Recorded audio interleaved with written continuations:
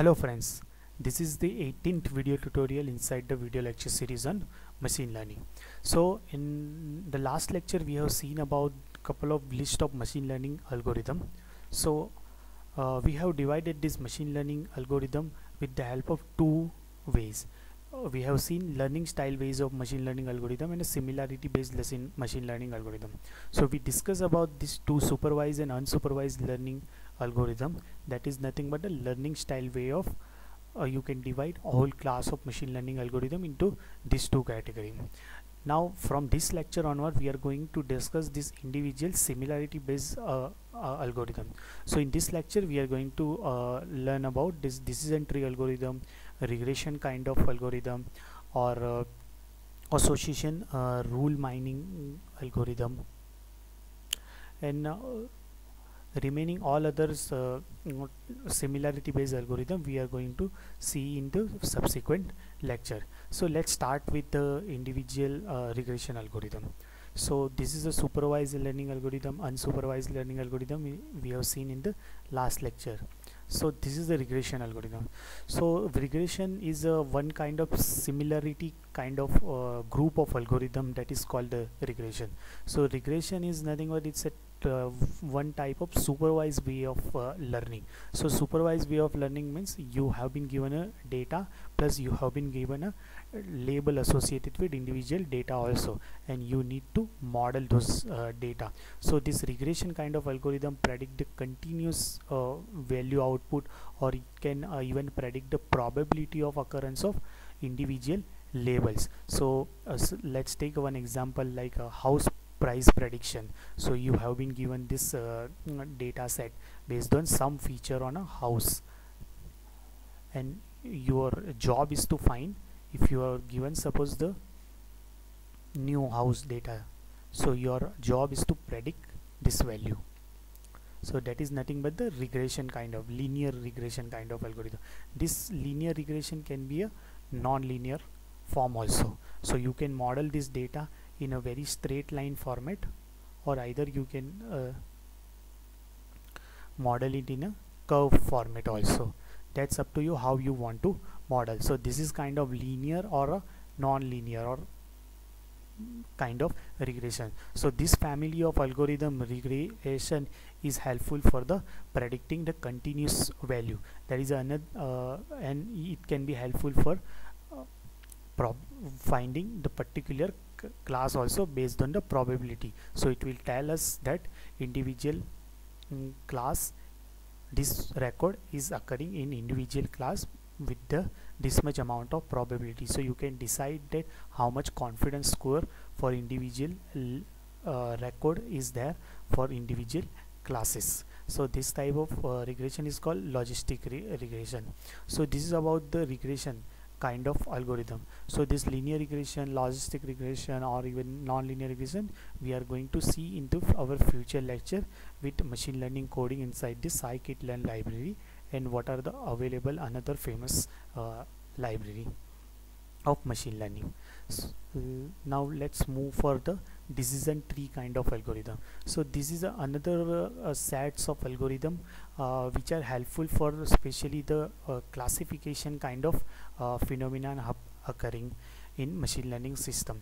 So for the classification, it can classify either class inside the binary classification or a multi-class even a classification. So this kind of decision tree kind of algorithm will be basically based on the decision taken for classifying individual features. So something like you have been given a huge set of feature, and for the based on the first feature, so let's take this is the first feature.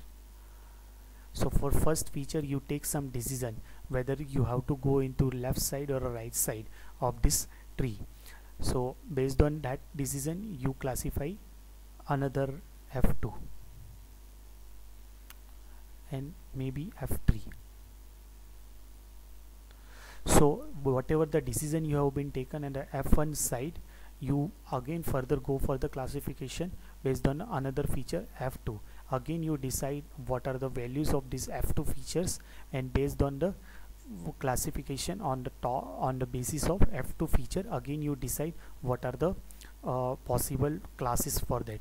if you decided f3 something value which is greater than something, or based on some threshold you have land up into some of these three, then you will follow this route. Once you reach to the very end of the route, you will eventually get what class the individual record belongs to. So this kind of algorithms are the decision tree. So based on individual features, one by one at individual feature you take the decision, and eventually you are going towards the landing what are the possible, or what is the possible class this testing sample belongs to. So for that I have listed some couple of algorithm like this ID3 algorithm or C4 point.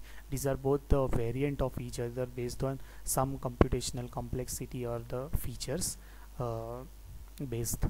This is nothing but the training and testing kind of. So if you have been given a training data, this our model is nothing but it will create this decision tree that based on some feature you decide where to go. Again based on some other features you decide where to go. Eventually based on the number of decision you have taken, at the very last step you will reach to the conclusion that this sample belongs to this particular class. So this type of decision tree kind of algorithm will be mainly useful for the classification.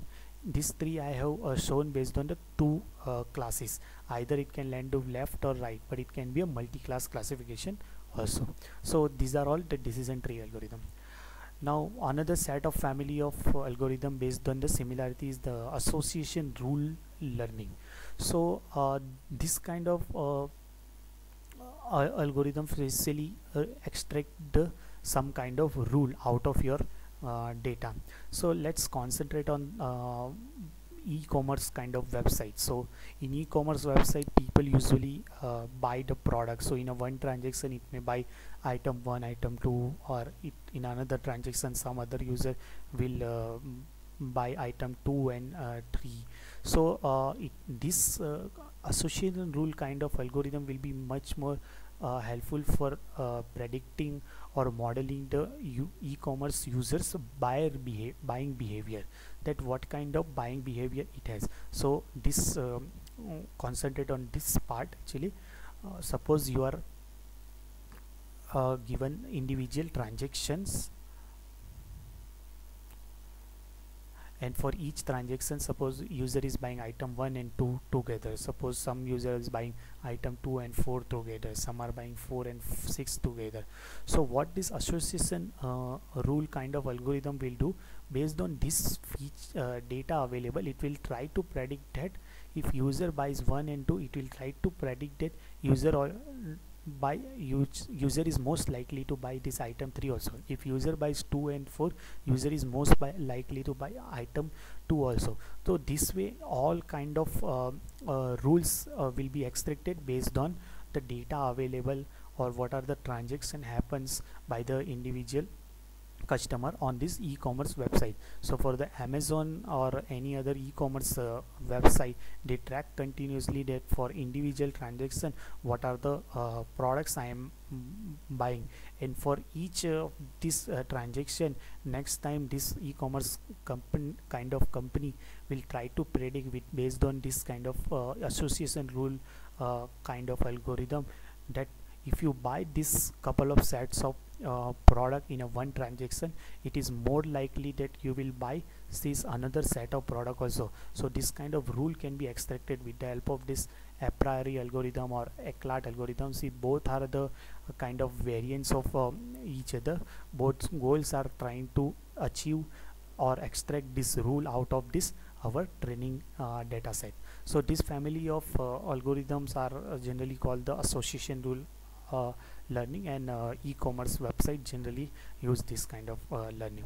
So that's it for this lecture, friends. In a future lecture we'll see about another similarity kind of algorithm, like a neural network algorithm or unsupervised way of learning algorithm, like a clustering algorithm or a deep learning algorithm, regularization based algorithm, and all those families of algorithm. I hope you enjoyed listening this video. If you don't understand anything, please do comment inside the video. Please do like, comment, subscribe it.